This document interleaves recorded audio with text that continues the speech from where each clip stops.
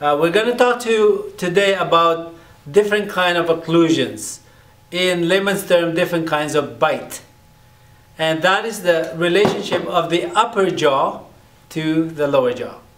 And I'm going to use this sample right here to demonstrate what that is like.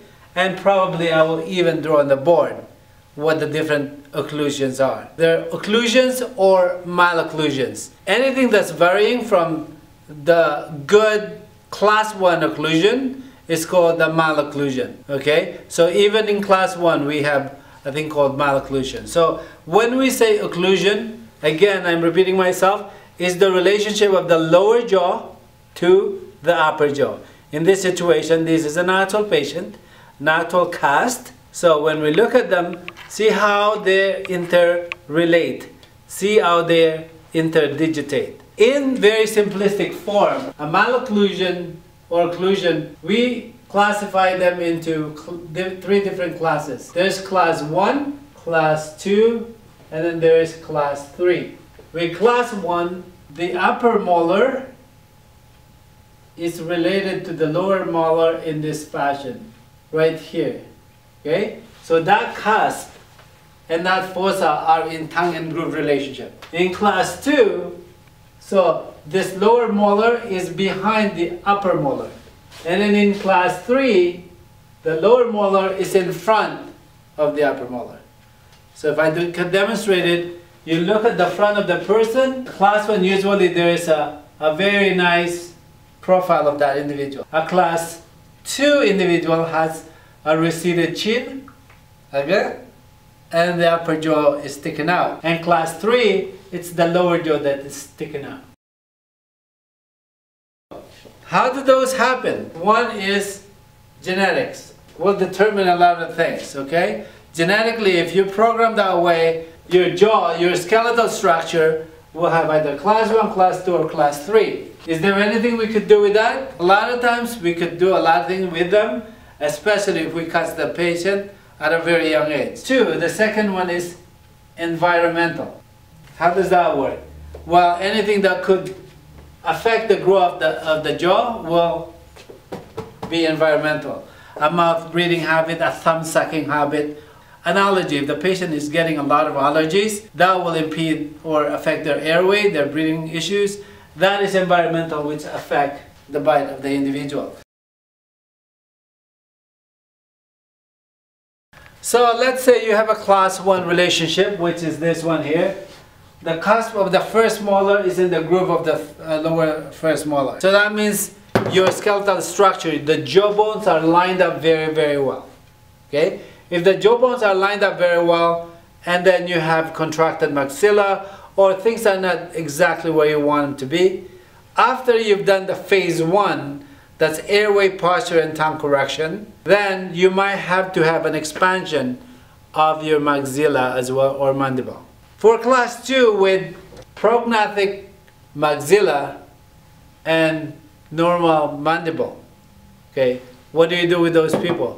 When the chin is actually like this, okay, you will have to do, most likely, expand the jaw and then be able to bring back the free maxilla this way, okay, if the mandible is okay. People that have a low, deep bite and actually receded jaw, what you do is actually you create an appliance that enables them to open the bite and move the jaw forward, assuming the maxilla is in the right position. Okay? Again, that is an orthopedic correction. And once you've done that, you will also get a good relief of your airway.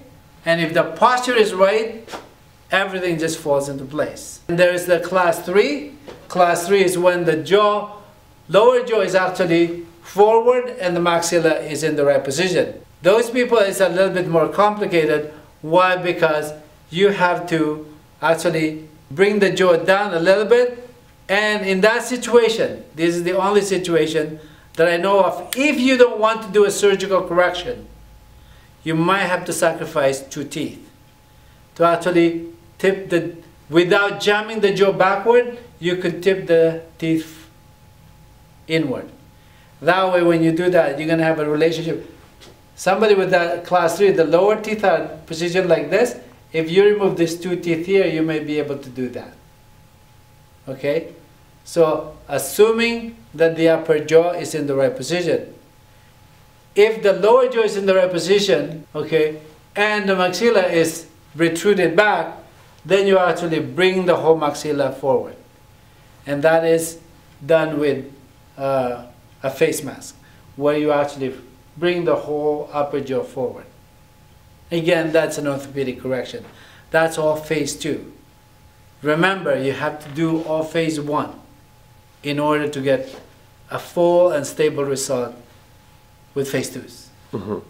When Dr. Estrabillo is talking about phase 1 and phase 2, what he's talking about is what's about posture correction and improving tongue posture, and then what has to actually be done in clinic or by an orthodontist. So this you can do on your own, phase 1. So Dr. Estrabillo will actually be offering an online program that will teach you how to do phase 1 in a 16-week program to improve your tongue posture with myofunctional therapy, posture correction exercises, and stretches that he does with his clients in clinic. Then for phase 2, if you need to do something to correct an overbite, to have an expansion done, orthodontics, obviously you'll need to go in to a physical orthodontist to have that done. If you live in Canada, you could come see Dr. Estrabillo, but if not, all he can do is phase 1. So if you click the link in the description and go to this page here, you'll be able to put your email in so we can send you more information on that program when we get it.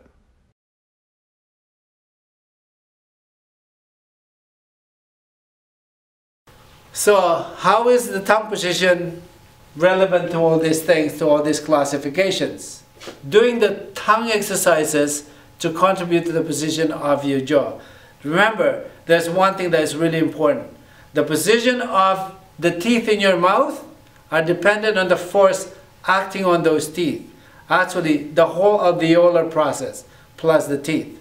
Even the basal bone are affected as well. See, I'm making it very simple. To me, mewing is your ability to actually use your tongue to do a lot of the work. And that is forcing everything outward, because the muscle of the tongue is inside, and that is the biggest muscle that is counteracting all the muscles on the outside.